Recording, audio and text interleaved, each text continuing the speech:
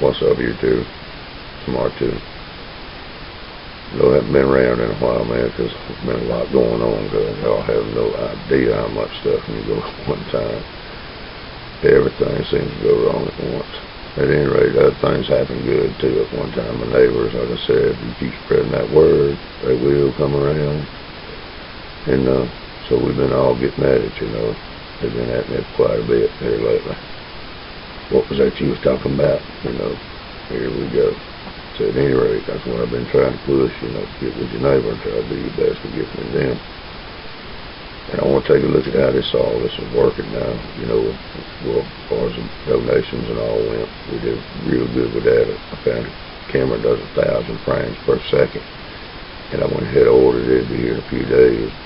It was $255. There's still $100 left in the account. I sure would appreciate it if that'll help us out. We'll get to see how this is working. But you know, I know good and well what it is. It's water, you know, it's turning back into water. That's what water burnt, you know. That's high charge particles of matter. The same thing as a coronal mass ejection. They clearly say that coronal mass ejection is primarily made of huge quantities of matter, and they're primarily made of protons and electrons, which is what an atom is made of. But they don't give a specific on that specific element. They go on to say that, and this is where you can look anywhere else. I'm looking on this paper here.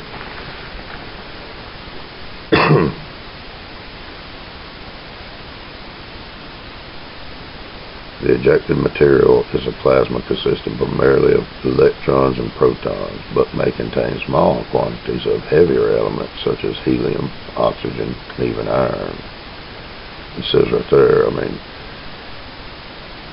it primarily consists of electrons and protons, but may contain small quantities of heavier elements such as helium. So there's only one other, you know, element lighter than helium, and that's hydrogen. So it's basically made of hydrogen, which tells you exactly what, you know, where all the water on our planet comes from, and all the moisture all over the whole universe. I mean, the solar system comes from. It comes from the solar wind. You look up the solar wind, and it's exactly the same thing, only it happens constantly over time, all the time. Solar wind constantly blows, and it primarily consists of the same thing as a coronal mass ejection. Only a coronal mass ejection is when a large amount of electrons flow out of the sun at one release, which is an amount of electricity. So I want to take a look at some of this stuff here that we've been looking at now and see what's going on. What we have is water with electric current passing through water. You know, this can be induced current or direct current. The way we're doing it, it doesn't matter. It all operates on DC voltage. Even the sun and earth, it's all a DC current voltage, atmospheric electricity. You can look it up, give you a link. At any rate, this flow of current is here all the time, and generators operate by turning a magnet inside of a coiled wire. You spin that magnet in our atmosphere, it's going to deflect those free electrons, and they're going to run down that wire and try to find ground. That's how it works. The generators don't generate, they accumulate electricity from our atmosphere. That's what makes them so vulnerable to these changes, and this is why they're just like conduits. They're like fault lines or volcanic regions. They're the path of least resistance. Electricity is going to find that.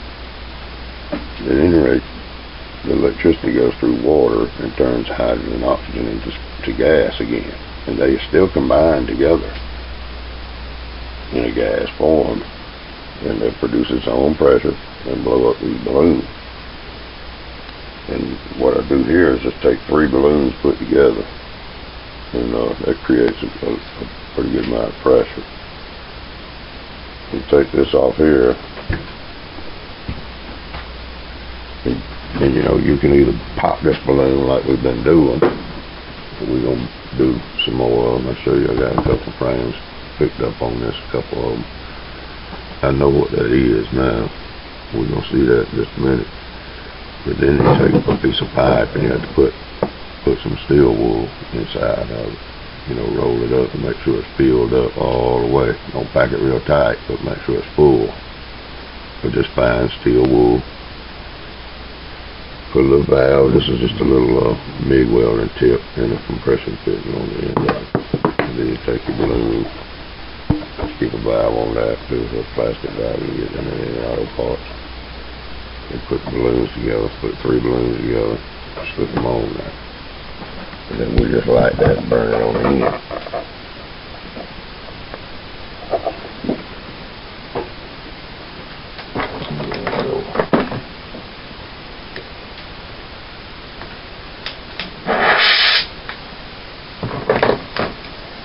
Now you see the tip burning now.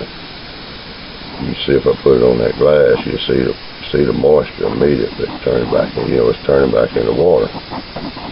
We put it on this little wrench right here. You'll see it start to boil. You know, it'll start condensing out on the end of the wrench out there. Yet right in, you know, it's relatively dry, and you know, at closer points, but yet further out, that moisture still condenses, and it'll turn right to water. You know, right in front of you. And that's what that's doing. That's just what the sun's doing. Primarily, with all the other elements involved. We still seem to have, you know, they show iron and all these other heavy elements coming out of the sun as coronal mass ejection. Primarily hydrogen, which is what we see in hydrogen and oxygen turning back into water. And the effects that water have on you know, everything, and the thought that the human or the biological brain itself has the ability to manipulate that current, of flow of current, of universal current that flows through everything. And the water around you and in you is totally affected by your thought, primarily by positive and negative. And this is how you work, how you operate. This is how you know. This is your aura. This is how, you know, this is how my dog can tell whether you're a good person or not when you knock on my door. This is how my dog also knows when it's going to rain before the storm comes. I mean, this electric current flows in and out of our atmosphere. I mean, our jet stream, it goes around the planet 300 miles an hour. There are 4 primary jet streams that eat nose to tail, and these molecules of moisture will remain at rest unless a force acts upon them. And the fact that all these molecules of moisture are racing around the planet 300 miles an hour, they're chasing pretty much an electric field, and these are being tracked by NASA. And you can look at some of the old experiments done with anode, cathode, the way electricity and current flows, and you can see these patterns. You can look at how the pressures involved in high and low pressure in meteorology are directly related to these. Then you can look exactly how these flows of current work. High pressure is a sinking of the atmosphere. The air molecules in the atmosphere are sinking, creating high pressure. Whereas low pressure, they're rising in the atmosphere. The rising of air, well, that's air following electric current, electric field. That's why a hurricane resembles a sunspot, you know, and it also resembles a galactic center, because it's a high dose of a magnetic current, electricity, electrons flowing through a point. This is in everything. It's in everything. These black holes that they're looking at, they're just not paying attention. This is the flow of the energy from the universe to just the same purpose. And the fact that we're here and we're able to manipulate the field around us, that's just a profound thing. That means you do make a difference. And it's simply positive and negative.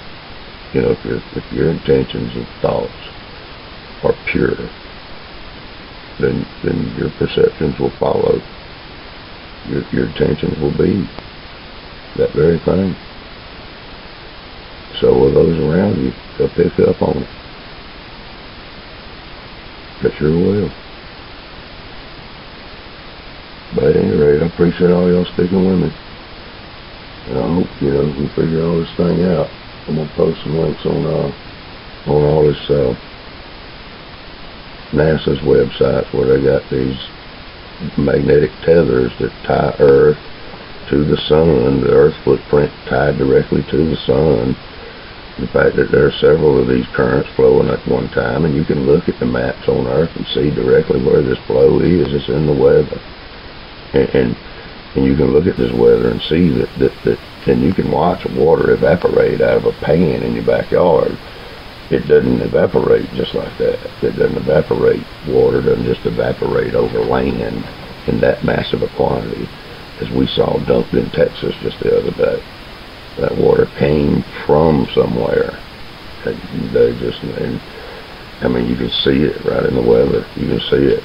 And the fact that that same storm moved right over the Gulf of Mexico, and it really didn't change the amount of moisture in it at all. It was strong as it was. And then again, it blows up again over the Yucatan Peninsula and right over dry land. The whole thing explodes again. These are points in our planet that are highly conductive. The whole Madrid line, this highly conductive material, which is mined, you know, we mine, that's the biggest mining area on the planet, and they're about right there. You know, that's a big conductor of electric current right through that area.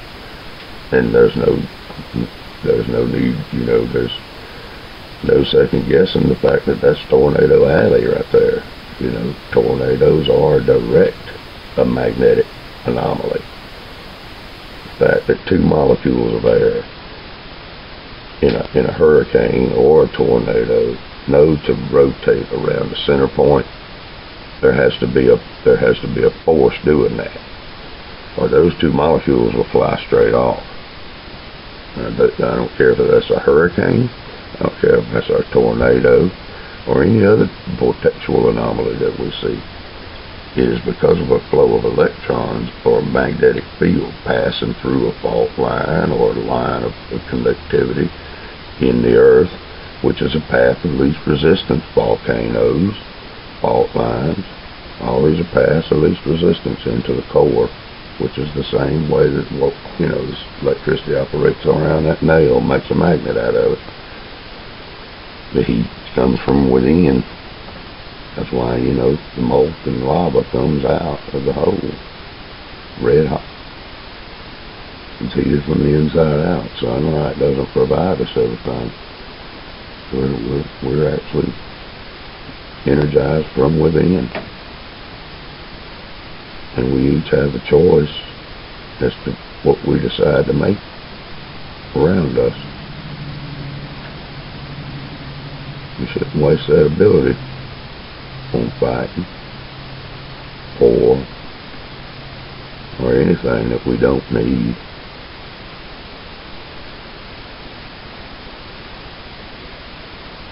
Peace and love.